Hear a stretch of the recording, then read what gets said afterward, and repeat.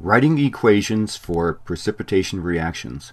Write an equation for the precipitation reaction that occurs, if any, when solutions of sodium nitrate and lithium sulfate are mixed.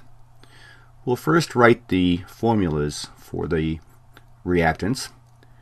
Sodium nitrate is NaNO3. Sodium is +1, nitrate is -1. So this is a 1-to-1 ratio. And this is an aqueous solution.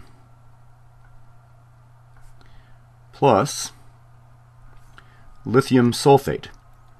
Lithium is Li+1. Sulfate is SO42-, so we need 2 lithiums for every 1 sulfate.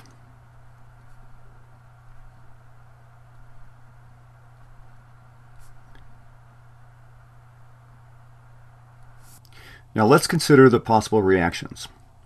One possible reaction would be that the positive sodium in sodium nitrate would be attracted to the negative sulfate in lithium sulfate.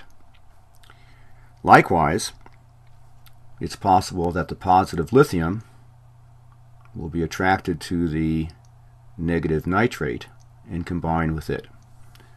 So let's consider the possible products. One possible product would be sodium sulfate, the formula of which would be Na2SO4, because sulfate is -2 and sodium is +1. The second possible product would be LiNO3,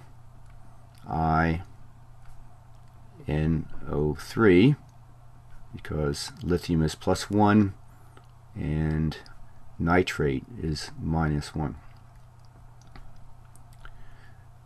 To decide whether these will form or not, we have to apply solubility rules or guidelines. And so we'll look first at sodium sulfate. Sulfate compounds tend to be soluble, and sodium is not an exception. Also, most sodium salts are soluble. So we have 2 guidelines that tell us that sodium sulfate will not form a precipitate. In the case of lithium nitrate, nitrate salts also tend to be soluble, and lithium is not an exception. So in this example, there is going to be no reaction. So we'll just indicate this by writing NaNO3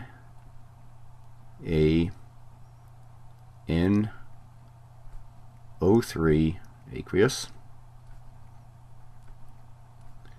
plus Li2SO4 aqueous. We'll write the arrow, and then we'll write no reaction.